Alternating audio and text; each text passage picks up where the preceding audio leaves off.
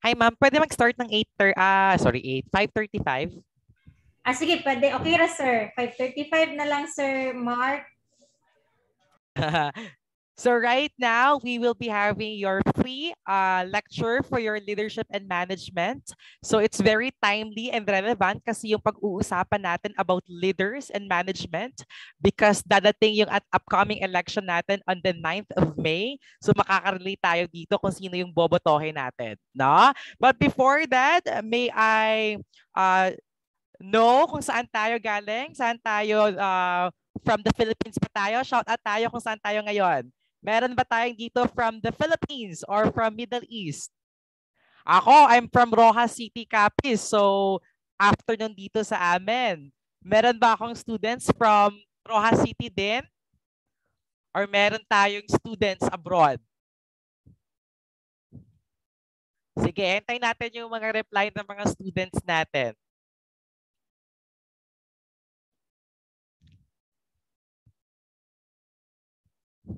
Sige, saan tayo galing? Okay, but before that, I would like to congratulate first our passers. No? Meron tayong passers for the last 3 cycles here on your IPASS Academy, Middle East Online Review, namely si Sir Raymond, Sir Arnel, Ma'am Mary Joy, Miss Sheena, Camille, Christine, Abraham, Agaya Faye, Jamil, Sir Jeremiah, Ma'am Agatha, Miss Audrey, Miss Roseanne, Miss Fatima, sino pa to? Miss Rona May, Rachel, and many more. So yan po yung ating mga passers for the last 3 cycles we had here on your IPASS online review. So congratulations. I know na nasa Cloud9 kayong lahat na nakapasa tayo. So congratulations. Sige. I would like to inform as well everyone that the next cycle that we will be having will be on the 4th of May. That would be next week, Wednesday. So meron po tayong promo ngayon. Meron tayong discount for sa mag-enroll this April 25 to April 28. Okay, so ang enrollment fee po natin is just only 5,000 pesos instead of 6,400. And then the remaining balance will be payable after a month. That would be 6,400. The package would be 6 months online review. Yan, 3 cycle po yan. So ibig sabihin kapag hindi po tayo naka-attend ng lecture ngayon, pwede po nating mabalikan. Okay? Pwede po nating mapanood ito sa replay because yung kinaibahan po ng IPASS Online Academy is that we have recorded videos. At the same time, we also have your online success coach. So kapag tayo po ay kinakabahan, meron tayong problema or stress tayo or anxious tayo sa ating upcoming examinations, then Sir Justin, siya po yung ating success coach. Siya po yung responsible nun para ma-alleviate natin yung anxiety natin na nararamdaman. Okay? So the discussion or the what do we call this? The discussion or the orientation will start on the 4th of May. That would be next week. Yeah, Wednesday. And then until the 29th of June. So yan yung cycle natin. Okay? Sige. Without further ado, let's continue now with our leadership and management. Let me share to you my screen now. Okay, leadership, management, and research. Yan yung i-discuss natin ngayong araw na ito. Okay.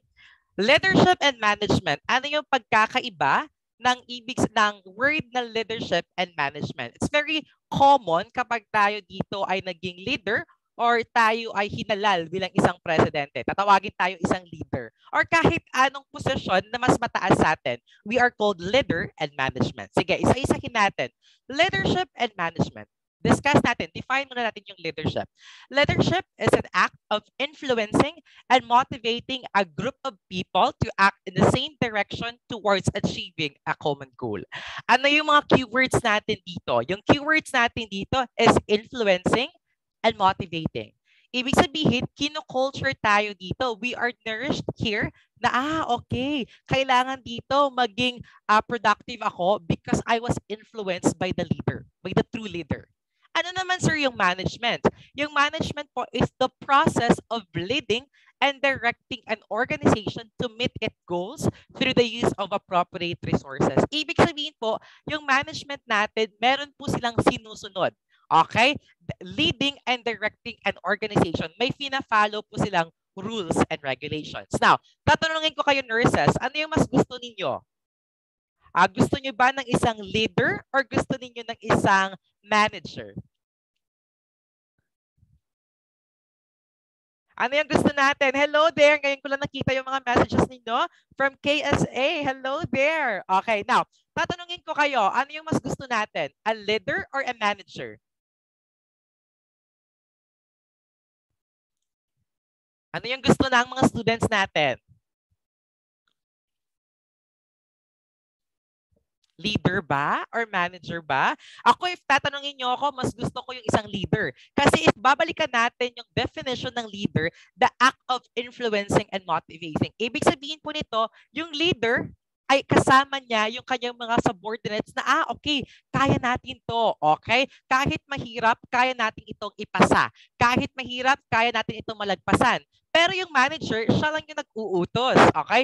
Siya yung gumagawa ng way para maging successful yung ating presentation, successful yung business natin, siya lang yung nagmamando or siya lang yung nagdadirect. That's the term. Nagdadirect siya kung ano yung tamang gawin. So, kung papapiliin ko kayo, leader or manager, ayan, nakikita ko na yung mga responses natin. Medyo delay lang tayo, no? Okay, pero I can see here most of you answered leader. Yes, tama po yan. Mas gusto natin yung leader. So yes, upcoming election, pipiliin po natin yung leader, ha? Disclaimer lang, I'm not promoting any, okay? Any president or any politicians here, but I'm just only stating facts na yung pipiliin natin must be a leader, not a manager. Okay? Para alam natin kung ano yung maganda ba? Leader ba? Or isang taong nagdadirect lang?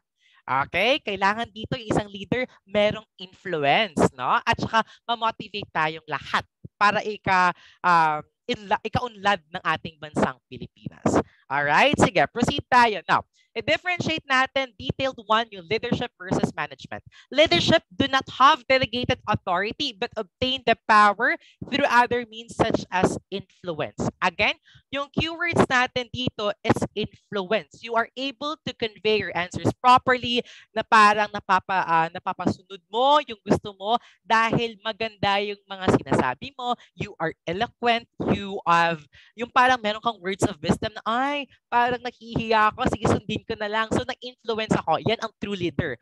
While the management or the manager is legitimate source of power due to delegated authority. Yan yung sabi ko sa inyo, mas mataas yung position niya. Like for example, common dito, like for example, you're working in a call center company. Meron silang team leader, meron silang operations. Same thing applies sa hospital. Sinusunod natin yung mga supervisors natin, yung ating mga chief of nursing, no? So, meron silang authority para tayo ay mag-follow sa kanilang gusto. Pero again, yung gusto natin, kahit manager siya, pero meron pa din siyang leadership style. He or she can influence us to have a better outcome, no? Quality yung ma-produce natin. Next one.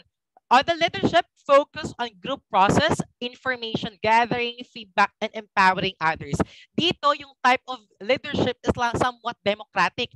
Parang open siya for opinions, suggestions, kasi siya ay yung puso niya nandun sa kanyang subordinates. Yung puso niya, okay, kailangan ko itong sundin kasi mas maganda ito. Mas maganda yung kanyang suggestions. So, mas maganda ito para sa company. Yan yung leadership natin. We are all welcome for feedback, information gathering, criticism. Open tayo sa lahat. You are open to suggest here. Sa manager naman, emphasize control, decision-making, decision analysis, and results. Naka-base talaga siya doon sa auditing.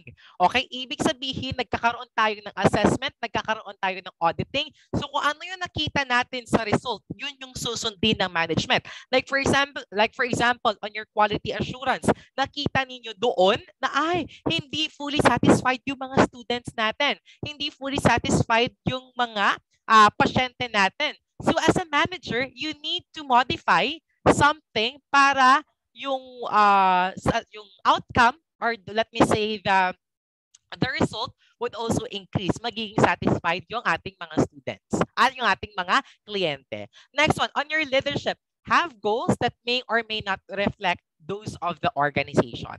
Ibig sabihin po, yung goal niya is, for example, meron tayong goal, yung mission and vision ng company. Sinusunod natin iyan. Pero pwede tayong sumunod or pwede tayong hindi.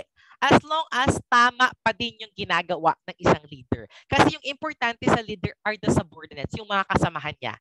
He or she don't care kung ano yung sasabihin ng ibang tao sa kanya, especially yung mas mataas sa kanya, as long as nagagawa niya din ng tama.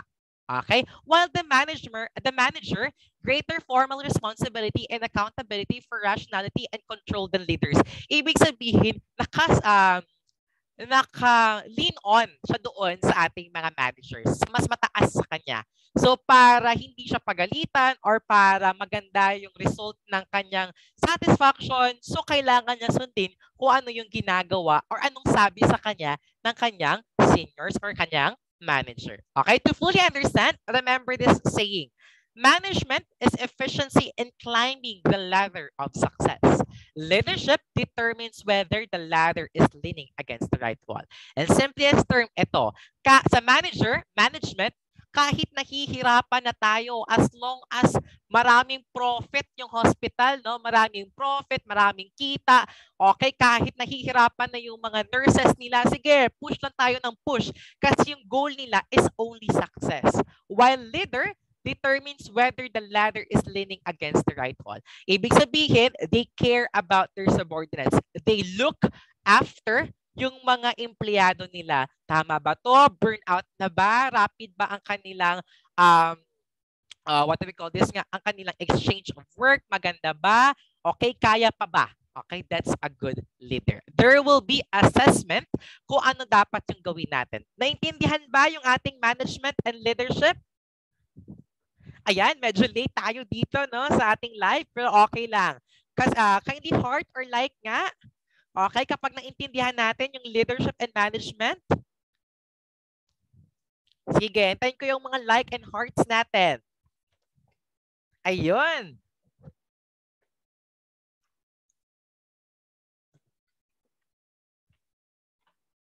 Alright, very good. Ayan, sige. Proceed tayo. Now, remember this, we have your scientific management. Kailangan may theory tayo. Yung mga theories natin, i-discuss natin further on your intensive review here on your IPASS. So I encourage everyone, no? It may be on NCLEX, it may be on Middle East to attend or to enroll here on IPASS kasi i-discuss natin ito into detail or further sa ating online intensive review. Okay? There are 4 overriding principles of scientific management. The first one is rule of thumb, means organizing work must be replaced with scientific methods. Yung i-discuss mo natin ngayon ay scientific methods. Yung planning, organizing, directing, controlling, yung PODC natin, yan po ay part ng ating scientific methods. Kailangan may sinusunod tayo. Yung mga vision, mission, lahat yan pasok sa scientific methods. Alright? Second one, scientific personnel must be established so that workers can be hired, trained, promoted based on their technical competence and abilities. That's why, if you would notice, if tayo ay mag-a-apply sa hospital or any companies, there will be HR office. Yung HR, sinasala yan or parang filter yan. Ay, pasok ito parang hindi ito pasok sa qualifications natin. Kaya ba ito yung mga job description natin? Okay? Yan po yung purpose ng ating HR. So, ibig sabihin, hindi pwede na mag-hire lang tayo ng mga hire. Like, for example, I am a nurse by profession. Nurse ako and then gusto ko mag-apply sa laboratory. Feeling nyo ba, magagawa ko ba yung mga job description ng isang medtech? Hindi. So, ibig sabihin, kailangan ito based sa technical competencies and abilities ng ating aplikante. That's why kailangan ito ng scientific method which i-discuss natin further on your evaluation. All right. Next one, workers. Workers should be able to view how they fit into the organization and how they can contribute to overall organizational productivity. You as an employee, I myself as an employee here at IPASS, my main purpose here is to conduct lectures, to conduct or to help our aspiring nurses achieve their dreams, their American dreams, okay? Their Middle East dreams, no? Yan yung purpose ko. Now, tanongin mo yung sarili mo, why is it that you are employed in a certain hospital or in a certain company na yung purpose mo lang is para kumita, okay? Para magkaroon ng compensation. Okay? Hindi yan maganda. Kailangan ikaw din ay what? Meron kang productivity na maibibigay sa company, which is very important. All right? And next one. Lastly, the relationship between managers and workers should be cooperative and interdependent. The work should be shared equally. Yes, I can attest to that. Okay, I have worked before wherein I'm a junior, but I don't have any voice before, no? Kasi I'm just only, to be honest with you, I'm just only 23 years old. So masyado pa si Sir Bata. So yung feeling ng mga kasamahan ko noon, hindi kaya ni Sir gawin ito. So parang dina-down tayo. Remember this, if you are working the same lang naman yung job description ninyo, you are all equal. I know some of you here makaka-relate nito kasi yung mga students, yung mga nurses natin, merong seniority sa hospital, di ba? Relate na relate tayo dito. Pero remember this, kapag kayo ay pantay-pantay lang, walang senior, walang junior, dahil kailangan magtulungan and there is an interdependent relationship. Kailangan nyo mag-usap, okay? Kasi hindi maganda yung work natin, yung ating pagsasama sa isang station kapag hindi maganda yung relationship niyo with each other. Alright? So these are the 4 scientific management. Now, let's proceed here on your management functions. Remember the word nurses, pod C. Okay, pod C. Yung staffing dyan, okay, pwede dyan ilagay yan PDSDC. Pero yung palatandaan ko dito, pod C. The first one, planning. And making or creating or building an organization, you must have a plan. Ano yung purpose mo? Ano yung vision? Ano yung mission? Ano yung objective mo? Ano yung purpose ng company? Bakit nagpatayo ka? Planning. Next one, organization. You must have what? Your hierarchy. Sino-sino yung mga manpower mo dito? Okay, kailangan mo malaman dito. Sino ba dito yung aking secretary? Sino ba dito yung president? Sino dito yung in charge sa business sector? Sino yung in charge dito sa ancillary services? So nursing station, kailangan yung i-organize yan. Next one, staffing. Of course, kailangan dito may right people. Hindi pwede na yung nurse-patient ratio natin is 1:20. Hindi yan pwede. Like for us in the operating room, because I work in the OR before, yung aming patient ratio, yung staffing namin is 1:1. Okay, sometimes 2:1. Dalawang nurse, yung scrub at saka circulating into 1 patient. Kaya I encourage everyone na mag-OR na, no? Just kidding, no? But yes, kailangan appropriate yung staffing natin. Like for example, if nasa hospital tayo, okay, common ito, hindi ko linalahat ha, pero common ito sa mga hospitals natin na yung staffing is 1:15. You are not efficient anymore. Hindi na yan maganda because at yung grades natin of your medication error, yung mga negligence natin are there is very high. That's why every company must look after their employees, yung mga nurses nila, the staffing. Alright? Next one, directing. Yes, kailangan natin ay direct yung mga tao dito. Diyan papasok yung staffing natin. Pod C. Next one is your controlling. On your controlling, this includes your evaluation, yung mga quality assurance, yung mga ating, ano ba? Yung mga benchmarking, diyan na yan papasok. Kamusta yung ginawa natin? Goal achieved ba or goal met ba? Kapag hindi na-meet natin yung ating goal, that's the time we need to modify or we need to change something doon sa planning stage. So as you can see here on the photo, babalik yan sa planning. So planning, organizing, staffing, directing, controlling. Sa controlling, that's the evaluation part. You need to ask yourself, goal met ba? Goal partially met ba? Meron ba akong dapat i-modify? Yung patient satisfaction ba maganda? Okay? Mataas ba yung profit ko or deficit pa ako? So kapag deficit ka, balik ka ulit sa planning. These are the management functions na kailangan ng isang organization. Alright? Proceed tayo. Now, any questions so far, nurses? Doon sa pad C natin? None? Alright, sige, proceed tayo. Ay, sorry. Ano yung mga activities ng management natin? On your planning, of course, papasok dyan yung philosophy, goals, objective, policies, procedures, and rules. Carry out long and short projections, determining a fiscal course of action, and managing plan of change. Planning. Kasi pagkatapos natin ng controlling, kailangan nating magbago. Kailangan may baguhin tayo. That's your planning. Remember this, nurses, i-discuss natin ito further on your intensive review. So I encourage everyone to please enroll here on your IPASS para meron tayong detailed na learning here on your management and leadership. Next one, organizing. Structure to carry out plans, okay, determining the most appropriate type of patient care delivery, grouping activities, and of course, to meet your unit goals.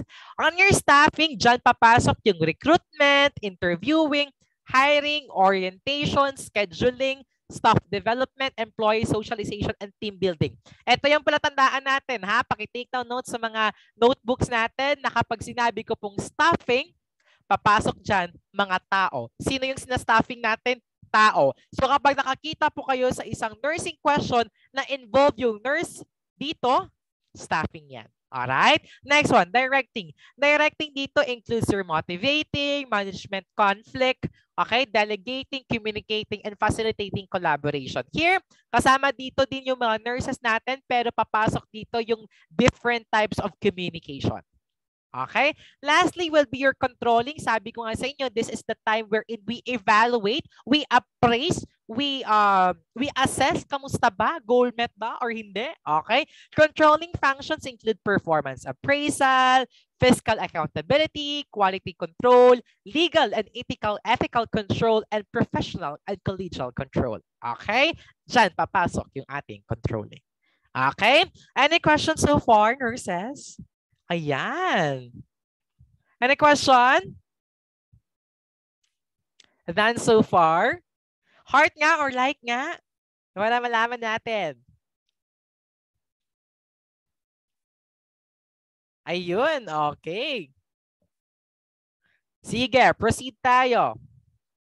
Pero parang medyo delay tayo. Pero okay lang yan. Ayan. Sige. Now, let's discuss, let's move forward on your 14 principles of management. Kailangan ito, nandito ito sa loob ng isang organization. First one, division of work. Allow specialization. Like for example, you have a hospital. Nagpatayo ka ng isang hospital. Kailangan meron tayong division of work. Hindi yan kaya ng isang tao. Remember this, hindi mo kaya yan lahat. Kailangan dito meron tayong delegation.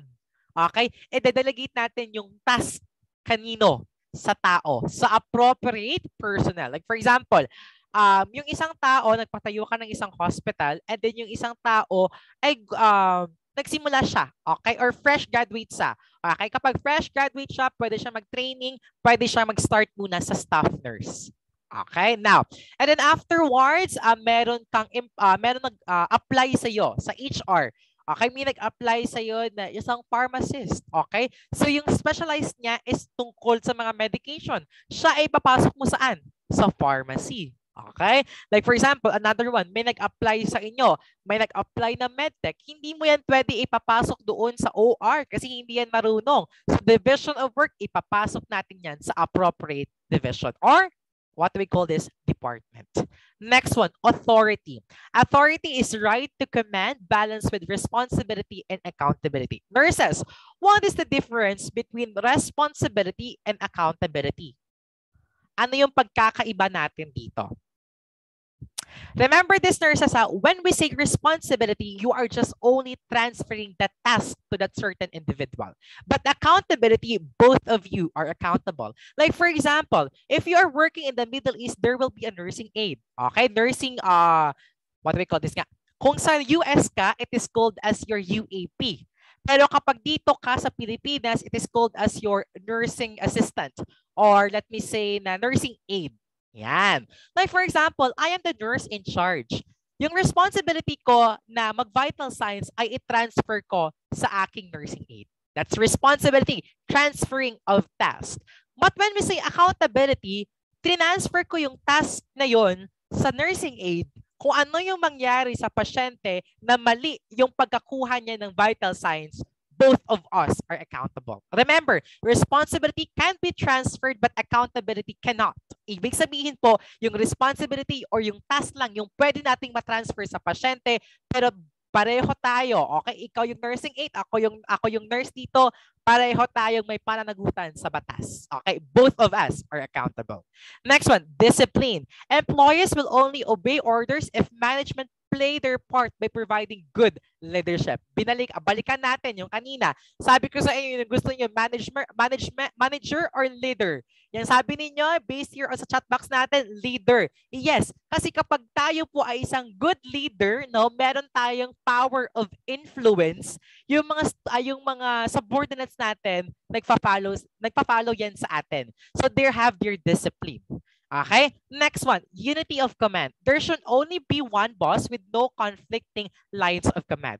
So sa amin sa nursing stage, sa nurses, yung ating line of command is our chief nurse. So ibig sabihin, kung magagalit doon yung head ng medtech, wala tayong pakialam. Okay, hindi tayo takot.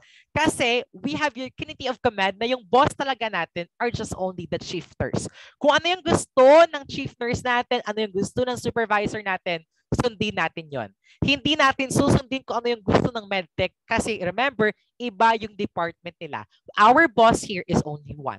Okay, yan yung ating mga supervisor. Next one, unity of direction. People engaged in the same kind of activities must have the same objective in a single plan. Yes, like for example, yung vision ninyo or yung mission ninyo or yung objective ng company ninyo is what? For example, empowered communities, building future. Hindi ko taga makakalimutan yan kasi yan yung mission ng school namin before.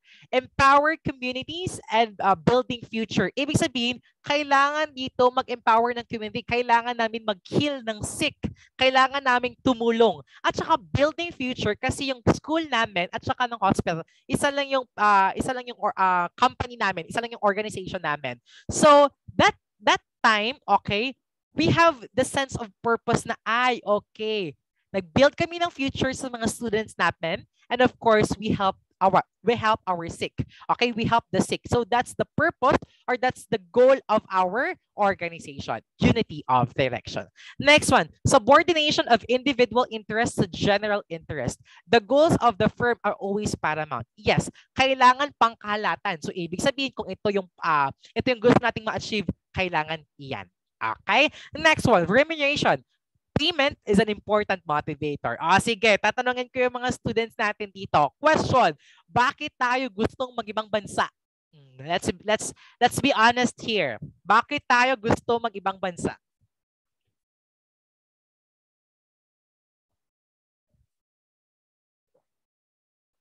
Gusto ko malaman.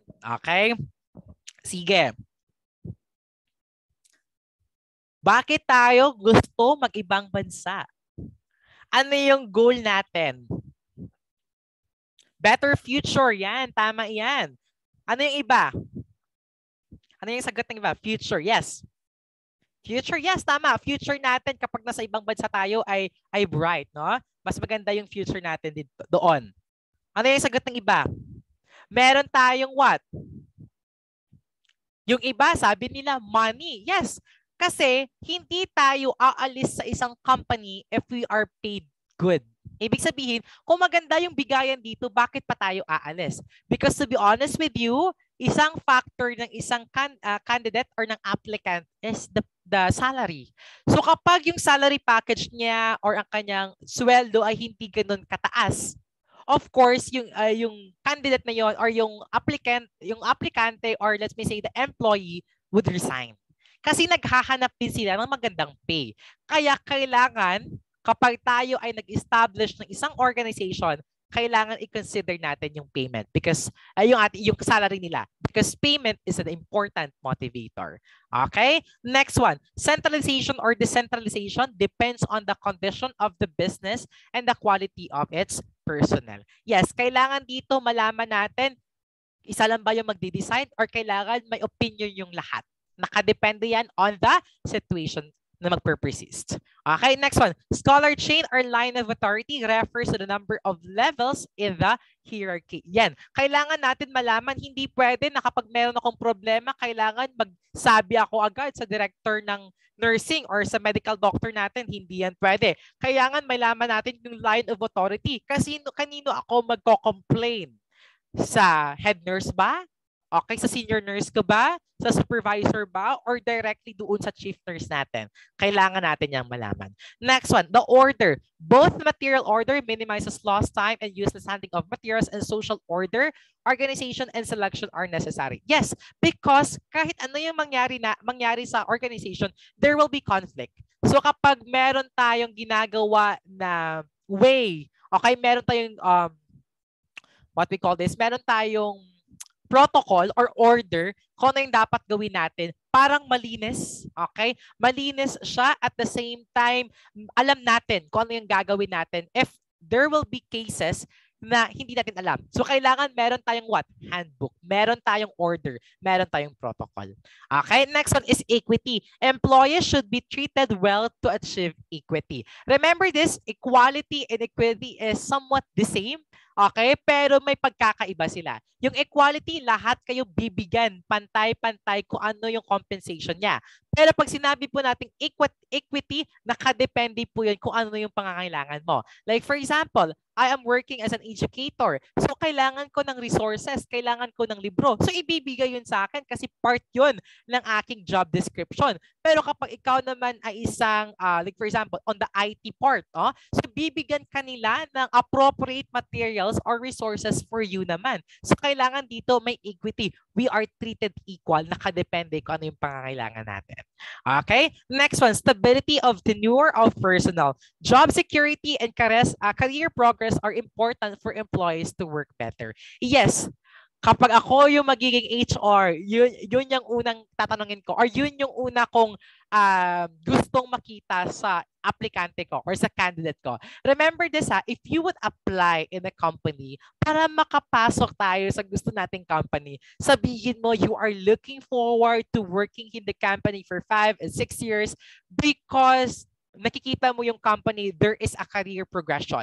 Nakikita mo na, ay, okay, mabilis dito ma-promote, no? Mabilis dito tumaas yung career level ko, yung parang ganun. So, sa part na yon, plus points ka na sa HR. So, yan. In terms of your tenure, stability of tenure of personnel, yes, isa din factor yan. So kapag yung employee feel that they are stagnant already, they feel na hindi na sila na-promote, walang increase yung salary nila, parang routine na lang yung ginagawa nila, sometimes they decided to resign. So maganda din yung ating career promotion.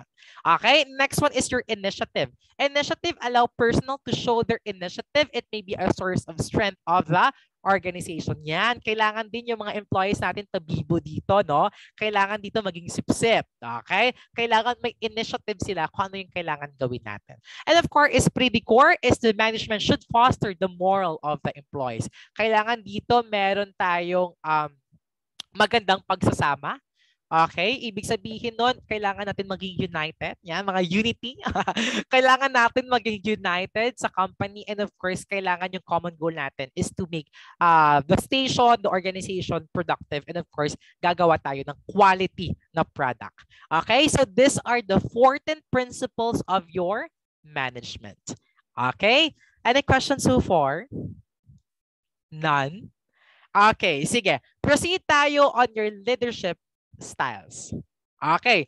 I want everyone to listen carefully kasi baka ito ang reason baka magbago yung mga boto ninyo sa upcoming election. Okay, sige. Isa-isahin natin. Remember, nurses, we have 3 types of leadership. Nurses, we have 3 types of leadership. Democratic, authoritarian, and laissez-faire. Okay, again, democratic, authoritarian, and laissez-faire. Sige, isa-isahin natin. Democratic exhibits the following behavior. Okay, this one. First one, less control is maintained. Okay, economic and ego awards are used to motivate. Third one, others are directed through suggestions and guidance. Paki-highlight sa mga notes natin, they are open for suggestions. Democratic. Next one, communication flows up and down. Ibig sabihin, pwede akong magbigay ng opinion kung anong gusto kong ibigay sa company. Decision-making involves others. Ibig sabihin, hindi lang ako yung nagdi-decide dito. Meron tayong voting system.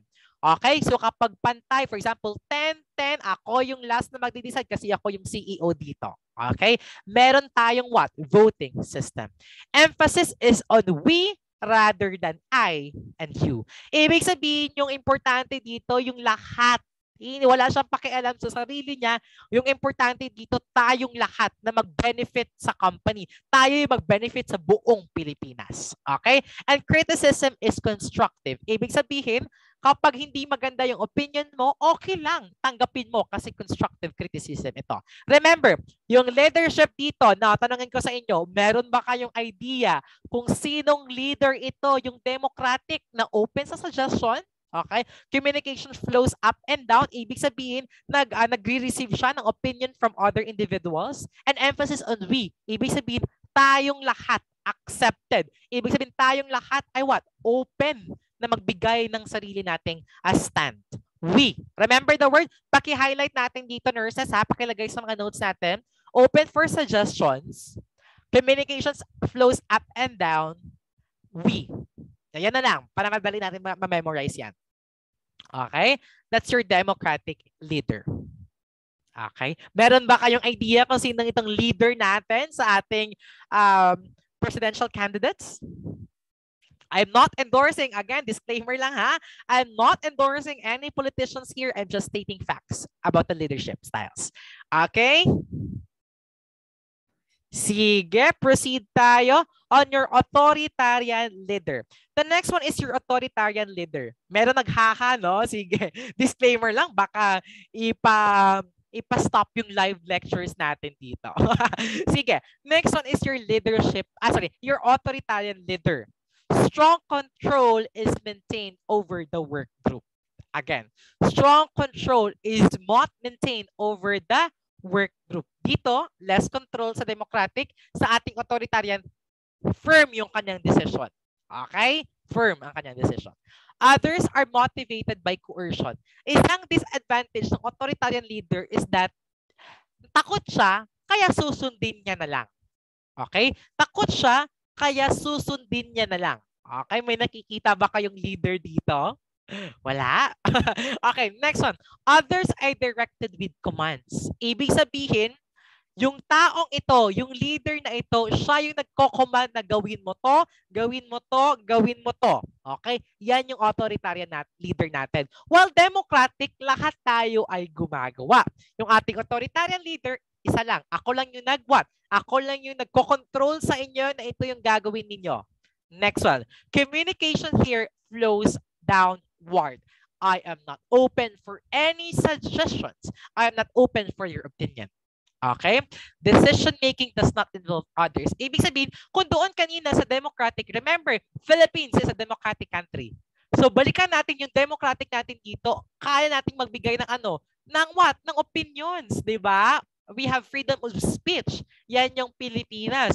Pero dito, sa authoritarian leader, hindi siya nagre-receive ng any suggestion from other individuals, kundi siya lang yung nagde-decide. Next one, emphasis is on difference in status, I and you. Kung kanina, pina-underline ko sa inyo yung word na we, dito naman, I and you. Ibig sabihin, ako. Ako yung masusunod dito. Okay? Ako lang. And criticism is punitive. Ibig sabihin, dito, constructive lang. Dito, yung criticism, meron siyang punishment. Okay? Clear tayo dito. Now, ano sir yung kinagandahan ng authoritarian leader versus democratic leader? Yung ikinaganda ng authoritarian leader is that during emergency cases, remember this nurses ha, during emergency nurses, yung authoritarian leader kaya niya mag-decide on his own. Remember, underline ko ha, strong control is maintained and decision-making does not involve others. Ibig sabihin, kapag ano yung mangyari dito, siya yung magde-decide. I'll give you an example, no? If you're working in a hospital and you are the staff nurse, tatlo kayong staff nurse. Sa tatlo kayong staff nurse, yung democratic style of leadership is ganito. Sir, for example, ano yung gagawin natin? Kunin mo yun ako, kunin mo yung isa. And then sige, ay hindi na, ako na lang yung kukuha, ikaw na lang dun. Ay hindi na, ikaw na lang yung kukuha dun. Ako na lang yung magsi-CPR dito. Okay, sabihin ng isa, ay hindi, magme-medication pa ako. Okay, that's democratic. Open sa lahat ng suggestion. Yan yung democratic natin. Pag sinabi ko pong, kasi yun ay open for suggestions, di ba? Yung ating authoritarian leader is decision-making does not involve others. Ako lang. For example, ako yung staff nurse, tatlo kami, ako yung staff nurse, sinabi ko, nagko-code blue na. Nag-code blue yung pasyente. Sabihin ko, ikaw, kunin mo doon yung e-card, ikaw, tawagin mo si doc, ako yung bahala sa pasyente dito. Ako yung magsi-CPR dito, gawin natin. Question, maganda ba yung leadership na ito? Yes, para sa akin maganda yung leadership na ito kasi kailangan may command. Kailangan may isang taong nagko-command para hindi chaos, hindi chaotic yung ating Yung ating organization. Same thing applies kapag tayo ay nagse-select ng isang leader. Kapag tayo ay nag-select ng leader, kailangan dito meron siyang democratic style and authoritarian style. Hindi pwede democratic lang, hindi pwede authoritarian lang, kailangan combination of the three. Democratic, authoritarian, and lastly, anong isa? Laissez-faire. Yung laissez-faire natin, ano ito? Permissive with little or no control. Yan, yung parang passive lang. Yung parang sige, okay, push lang tayo ng push. Sige, rock and roll. Yan. Yung parang chill-chill lang. Okay? Yan yung laissez-faire natin. Motivate by support when requested by the group. Yan. May mga leader tayo. Sige, go on na kayo. Wala akong pakialam sa inyo. Bahala kayo dyan. Tawagin nyo lang ako kung ano yung kailangan ninyo. Again, requested by the group. Okay? Next one, provides a little or no direction. Ito yung mga leader na ito yung mga, di ba, naghaha kayo kasi relate na relate kayo dyan, lahat, no? Ito yung laissez-faire, ito yung parang walang, ano ba yan si sir? Walang sinasabi sa atin. Ano yung gagawin natin dito? Di ba? May mga leader na ganun. Yung parang, for example, paano natin gawin to? Eh, hindi naman nagbigay ng instruction. Yan yung mga leadership style. Next one, uses upward and downward communication between members group. Same thing applies with your democratic. And of course, it disperses decision-making throughout the group. So, ibig sabihin, disperse. Okay, kayo yung bahala dyan. Kayo yung mag-decide. Naging leader ako, pero kayo yung bahalang mag-decide dyan. Support na ako sa inyo. Rock and roll lang tayo, no? Yan yung leadership style niya. And of course, place emphasis on the group. Ibig sabihin, yung group yung bahala and does not criticize. Okay lang, passive lang ako dito. Leader nyo ako, pero sige, kung ano yung resulta ng ating paggawa ng grupo natin, hindi ako magagalit, wala akong gagawin kasi okay lang tayo. Chill lang. Parang ganon. Remember these nurses, ha? Now, question ko sa inyo, nurses. Sige, tatangin ko sa inyo.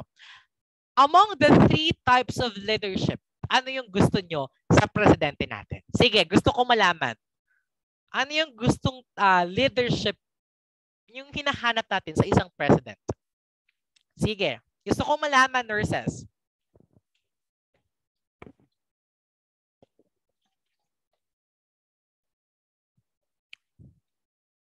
Pwede bang malaman yung pulso ng ating mga nurses? Ano yung gusto natin, nurses? Kanina may naghaha. Okay, wala. Good credentials. Okay, tama din yan. Yung good credentials natin. Sige, ano yung sagot ng iba? Good performance? Yes, very good. Kasi kailangan sa isang leader, maganda yung kanyang credentials, yung kanyang track record, at saka maganda yung kanyang performance. Ayan. Meron tayong autocratic, meron tayong authoritarian. Yes, tama yan. Democratic and autocratic. Yes, tama yan. Meron tayo ditong economist. Yan. Money, no? Very good. Ano pa yung sagot ng iba? We need an autocratic leader this time. Okay? Sige, ano yung sagot ng iba? Parang nakikita ko yung sagot ng iba. Parang masyadong lahat authoritarian, no? Autocratic type of leadership. Sige. Again, remember this, nurses, ha? Disclaimer lang. I'm not promoting any politicians here. I'm just asking, nagsusurvey lang. Yung iba, authoritarian, democratic, autocratic. Remember this, nurses, ha? A good leader must have these three leadership style. Hindi pwedeng autocratic lang, hindi pwedeng democratic lang. Kasi kapag democratic lang, paano kapag emergency case, hindi siya marunong mag-decide. Kung autocratic lang din, wala siyang democratic style, mahihirapan din tayo because mawawala yung freedom of speech natin. Hindi naman mawawala agad, no? But parang there will be limitations on the informations. Kapag yung ito, yung, let me say, yung lazy fa, ay, wag kayo ganito, ha? Kailangan natin ng leader, yung parang, what we call this, ng parang active. Ayaw natin ng passive, no? Pangit ang sobrang demokrasya. Nasobrahan na tayo sa demokrasya.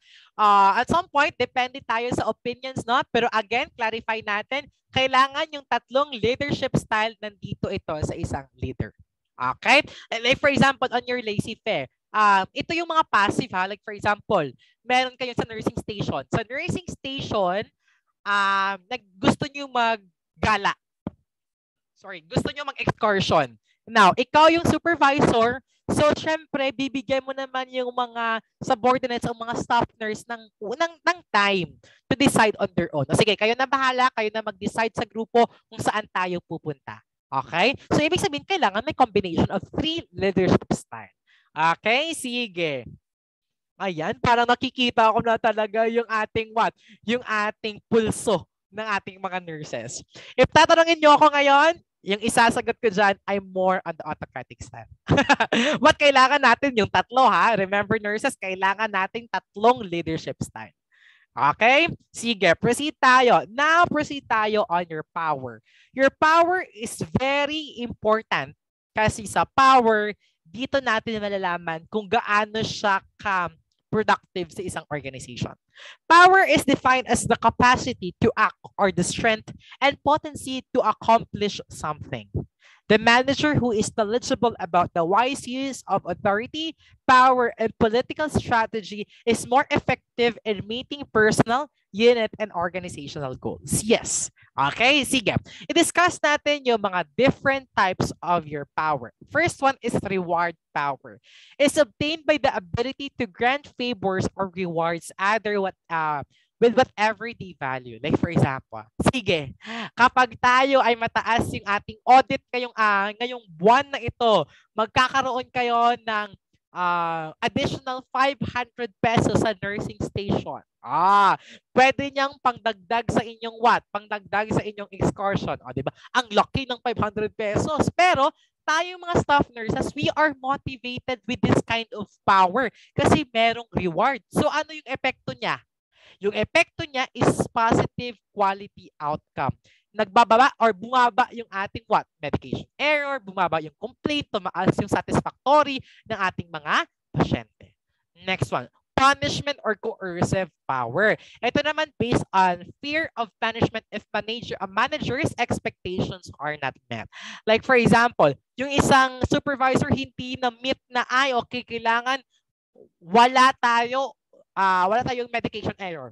Pero ngayong buwan na ito, meron tayong 10 medication error. So punishment, okay, bawal, hindi ko tatanggapin yung mga VL ninyo, yung mga request ninyo. Okay? The following month, kapag kayo ay maganda, wala tayong medication error, wala tayong complaints, ayun, tatanggapin ko yung mga VL ninyo. So ano yung gagawin natin? Siyempre, pagbutihin natin, di ba? Papagalitan pa natin yung kasama natin, huwag mo nang sabihin, di ba? Kasi nga, takot tayo on the punishment. That's another power. Next one is your legitimate power. It's the power gained by a title or official position with an organization. Yes, di ba kapag sinabi, magmi-meeting yung supervisor natin, magmi-meeting yung ating chief nurse, di ba takot tayo? Kaya yung power or title, okay, nagbe-base din tayo din sa respect. Pero pag sinabi siya na yung magmi-meeting sa atin, yung kasamahan na natin, absent tayo, parang ganun. Pero kapag tayo ay merong legitimate power, we have a position, meron tayong title, takot yan yung tao sa atin. Okay, next one. Expert power is gained through knowledge, expertise or experience. Yes, may mga tao, like for example, Heather says, hindi ako sagad. I admit, hindi ako sagad sa pag-inject ng, what do we call this, ng IV cannula, especially kapag yan ay pedya. Kasi good ako sa adult kasi malaki yung mga ugat nila. Pero kapag pedya, ang liliit, di ba? So ano yung ginagawa natin? Tumatawag tayo ng mga ER nurses. Uy, pa-refer naman, pasuyo naman. Pwede ka bang umakyat dito? Okay, kasi ang ganda, ang galing mo kasi mag-insert no? Ang galing mong tumusok, pwede mo bang tusukan yung pasyente dito? Yung parang ganun, okay, yung IV cannula ha? Kasi expert siya doon. Okay, that's your expert power. Next one is your referent power. It's the power that a person has because others identify with the leader or with that leader symbolizes. Yes, yung parang nakita mo lang siya, pero feeling mo talaga leader talaga siya. Meron siyang leadership style. So parang i-refer mo siya. Okay, ito, magaling ito, leader ito. Parang born with it. Next one, charismatic power. Okay, is distinguished by some from referent power. Yung parang sabihin natin, pagkakita mo pa lang, ang gwapo niya. Diba? Ito, aminin natin. Pag nakakita kayo ng isang tao, ay ang gwapo niya, ang linis, ang ganda ng postura ng katawan niya. And then kapag humahawak siya ng microphone, parang, ay, ang ganda talaga. Charismatic power. Okay? Meron siyang power na parang inutusan tayo, parang sige, sundin ko na lang nga. Kahit off ko na, sige, sundin ko na lang. Kasi charismatic yung kanyang power, ang kanyang leadership. Next one is your informational power. It's obtained when people have information that others must have to accomplish their goals. Yes, like for example, kasama ka doon sa mga quality assurance or quality personnel na staff. So kayo yung may information regarding sa conflict or sa negligence na ginawa ng isang nurse. So yung nurse takot sa'yo kasi you have the power. Meron kang information kung ano yung nangyari doon. Okay? That's your informational power. Okay? Now, sinabi ko sa inyo kanina, yung management natin is planning, organizing, directing, and controlling. These are the 4 management process na kailangan natin ma-master on your leadership and management. Now, I encourage everyone to attend or to enroll here on IPASS because we have a promo. Yung promo natin, is 5,000 pesos. Enrolled na po tayo on our online academy. And promo natin yan until today. And of course, afterwards, yung ating remaining balance will be payable after a month. So, makakaipon pa tayo. And the program or the package itself is good for 6 months. So, kapag hindi pa tayo ready na mag-take ng exam after 2 months, pwede natin ulitin yung cycle. Ang kinaganda po ng IPASS Online Academy is that we have recorded videos and synchronous discussion. Ibig sabihin, may live tayo na 8 a.m. dito sa Pilipinas, and then kapag hindi ka available during that time, kapag for example, you are from the Middle East, we have your recorded videos na pwede natin siyang panoorin ulit. Okay? Kasi recorded yan. And of course, we have your success coach. Yung success coach natin is si Sir Justin. Siya yung responsible yun to alleviate what we feel, ano yung stress na nararamdaman natin, something na kailangan natin ng tulong, okay, from the experts, no? So, that concludes our discussion here on your leadership and management. So, I encourage everyone to enroll and see you on May 4 for your orientation, okay? So, good luck, okay? God bless and see you on the 4th of May. Bye-bye, everyone!